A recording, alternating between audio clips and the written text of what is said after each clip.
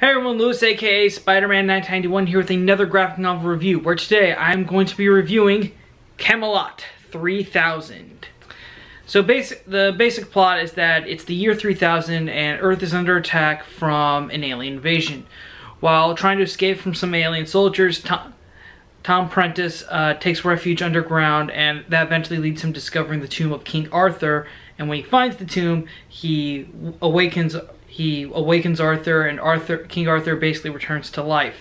And Arthur's return is shortly followed by the return of Merlin, his sword Excalibur, and the reveal that Arthur's Knights of the Round Table have been reincarnated. So once Arthur finds his reincarnated knights, together he forms New Camelot, and they fight off the alien forces and eventually discover that the true masterminds behind the invasion are Morgan Le Fay and a reincarnated Mordred. I really like this series a lot. First off, it was basically DC Comics' first ever direct market title, as in the first title they ever sold exclusively at like comic book shops, and it's also the first maxi-series ever published by DC, which is great. The series itself, the story itself, is a very interesting take on the Arthur mythology, because the legend of King Arthur, it always ends with Arthur dying and saying that his body is put to rest and he will return one day when England needs him. And of course, alien invasion in the year 3000, obviously. And and I know it sounds weird hearing the legend of King Arthur taking place in a future that is also a very science fiction environment, but honestly, the story that Mike Barr crafts in this really makes it work. It doesn't feel like magic is overwhelming science fiction or vice versa. It feels very well balanced, which is nice.